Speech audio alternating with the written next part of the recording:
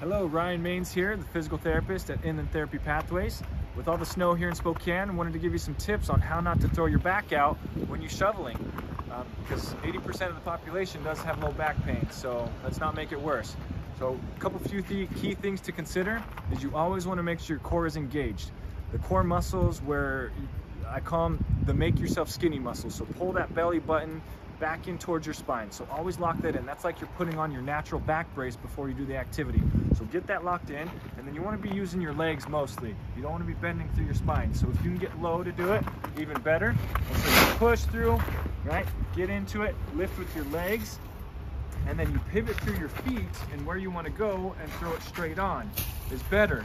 Because one of the worst things you can do for your spine is what we call the bend, lift and twist combo. The BLT combo is really bad for that spine and causes a lot of injury.